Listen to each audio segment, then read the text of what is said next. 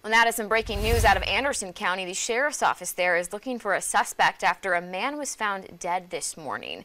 This is a live look at the scene in Anderson. We're told the call came in shortly after 8 a.m. when deputies found an unresponsive man on Cleveland Road. Now, at this time, that victim has not been identified. This is an ongoing investigation, and we have a crew there that will keep you updated both on air and online with any new information. Plus, breaking news.